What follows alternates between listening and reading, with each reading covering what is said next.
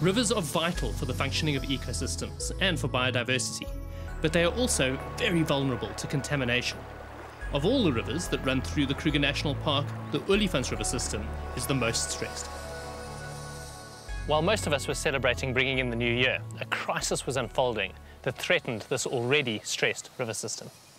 When I walked across, the Olifants River, all of a sudden, we started to see lots of dead fish. And when I say lots, literally hundreds of dead fish.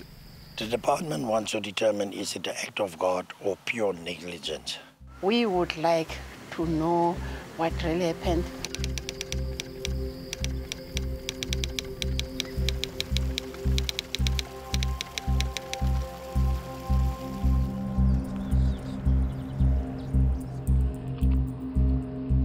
These shocking images were what greeted fishermen on the morning of the 30th of December.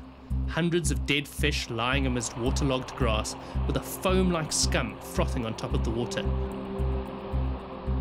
The fishermen, who wouldn't appear on camera in fear that it could affect their livelihoods, were willing to take us to the site where they found the fish.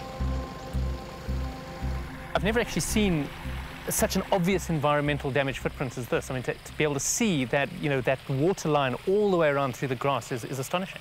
Yes, we were quite shocked when we arrived here. Luckily, we had been alerted by a very concerned member of the public. When they arrived on the 31st of December, the water was still flowing strongly straight into the Selati River. We can actually see the path it took from the trail of burnt grass left behind. There was a lot of foam, which also the fishermen had reported, which led us to be really concerned that this was not just water that was spilling from somewhere. Finding out what was flowing into the river was critical, so the team took a series of water samples. We found incredibly low pHs, below 2, so that's really, really acidic, which really shocked us. This meant that the water flowing into the Selati River had a pH similar to that of battery acid. Have you ever seen pH levels that low in an environmental survey? No, we ourselves haven't, and it would be one of an environmentalist's worst nightmares, is to have that sort of water flowing straight into the system that's flowing straight into the park. pH 2.97. In fact, the pH was still really low when we returned to the site 16 days later, as water should have a pH of around about 7.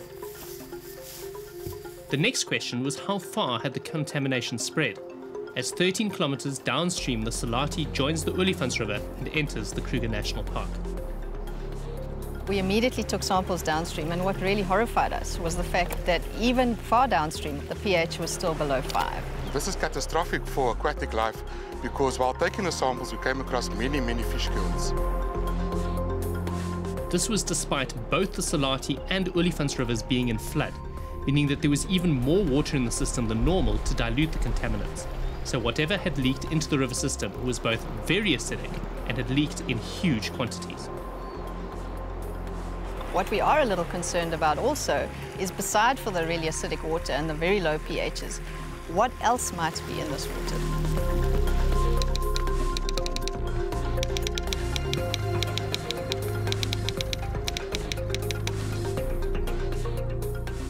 Well, we know that Bosveld phosphate, a fertilizer plant on the banks of the Selati, was the source of the spill. But did factors outside of their control play a role? This is the impoundment dam behind me, which is filled with acidic water from runoff and processed water from the phosphoric acid plant, which is just over the other side of the dump here. On the 30th of December, it was this dam that burst its banks, allowing contaminated water from the dam to mix with fresh water in a stormwater canal that flows directly into the Selati River.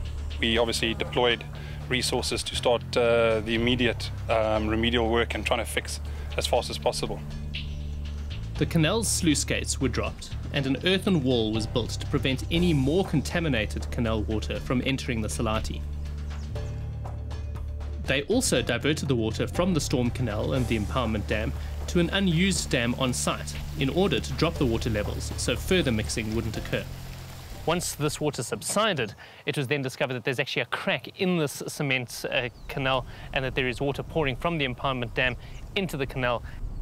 We are investigating currently exactly what's happened with the incident management report. Speaking to staff on site about why the impoundment dam overflowed, they blamed the heavy rainfall the previous 2 days, combined with the closure of the acid production plant that removed water from the impoundment dam to use in its production process.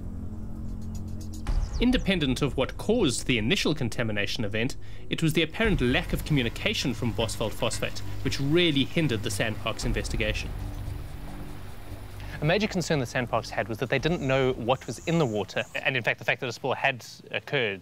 Is there a plan going forward to improve that level of communication? There certainly is. I think we're working very closely with the Department of Water Affairs and Environmental Affairs, and there is a protocol which has to be followed and has to be adhered to.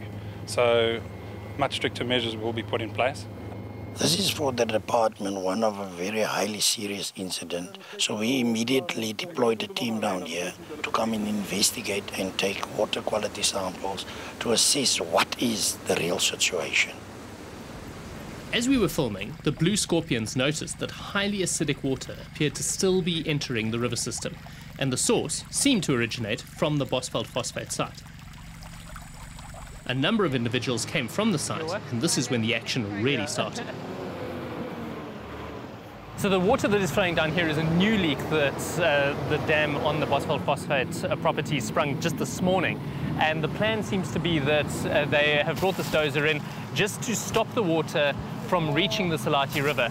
They're then going to treat it with soda ash to raise the pH and make it just slightly healthier for the river when it does ultimately run down into the valley.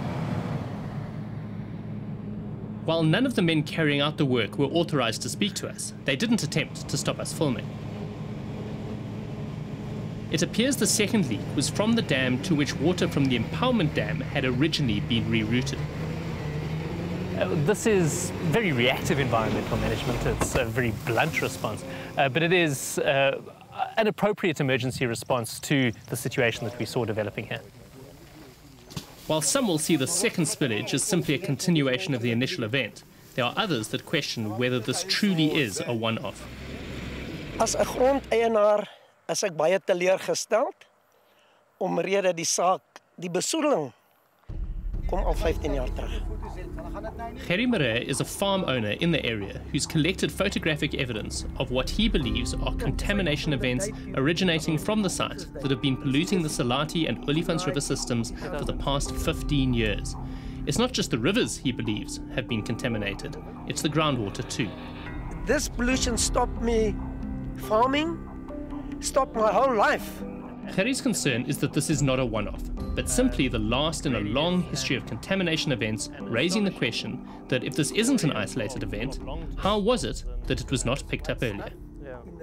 We've been investigating this industry for some time now. The department have issued a pre-directive in May last year already. It was a result of an audit, but also we picked up an incident is about to happen. And we instructed them to do repairs, to rehabilitate. So they knew beforehand what's coming their way. The fact that Bosveld Phosphate received prior warning that an incident like this was likely to happen raises the question, how was it allowed to happen if the repairs and remediation that the pre-directive stipulated were done? And if they weren't done, then what appeared at first to be an unfortunate accident resulting from a number of contributing factors now looks more like it could have been the result of possible negligence. We asked Bosveld Phosphate Managing Director Andrew McLagan about the pre-directive and how the spillage was possible if all the measures had been put into place that the pre-directive required. The decision was made to close the plant, the phosphoric acid and sulfuric acid lines, in September 2013. And that actually leads to us not using processed water in the process of evaporation. So that's put a lot of stress on the business. And then obviously we've had inordinate rainfall. Since we bought the plant, we had the 1 in 100-year flood and the 1 in 50-year flood. So it's, that's obviously exacerbated the situation. And given the economic climate and particularly our business's performance, it's put a lot of stress on the company. I'm not saying that that's an excuse for managing water, And I think the seriousness and the level of intensity in terms of having to fix this, and I think realizing that this is certainly, it needs a much bigger, wider, broader approach in terms of fixing this and making the environment sustainable.